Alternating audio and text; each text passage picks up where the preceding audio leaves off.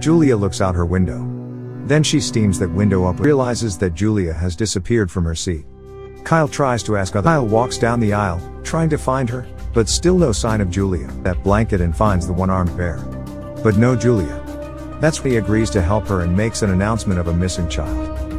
A moment sure her daughter was there with her, so she tries to prove it by showing her boarding pass, which is impossible because Julia couldn't have reached up here by herself. She demands to see the captain, Marcus Rich, to get him involved in the search for her, taking sleeping pills to help her with anxiety due to her husband's death.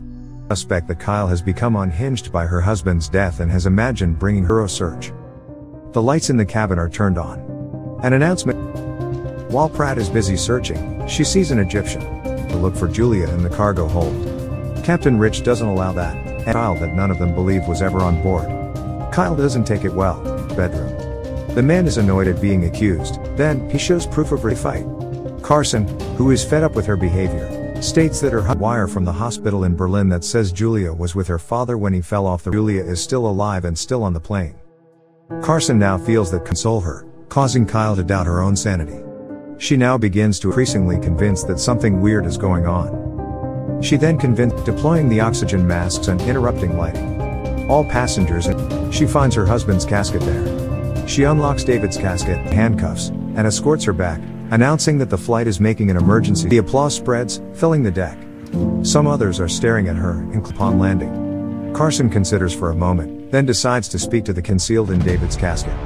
He then climbs down to the avionics section and mastermind behind all of this. Carson and Stephanie have conspired to hijack the explosives and detonator. Carson tells the unnerved Stephanie that he intends to blow up the plane, killing the unconscious Julia about to land. Other passengers are confused because of the emergency landers that the ransom has been paid. Kyle is confused by this. Realizing this truth, Kyle decides to take advantage of the role of hijacker. Raid would be his.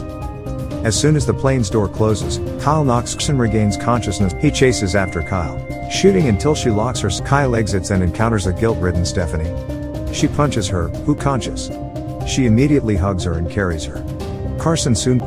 Kyle immediately carries Julia into the aircraft's non-combustible hold. Hates the explosives, exploding the plane, killing Carson. The tarmac.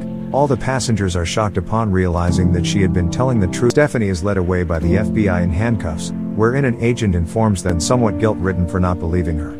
Before loading her daughter into a van, helping to pick up her bag as an act of respect and forgiveness. That's the watching.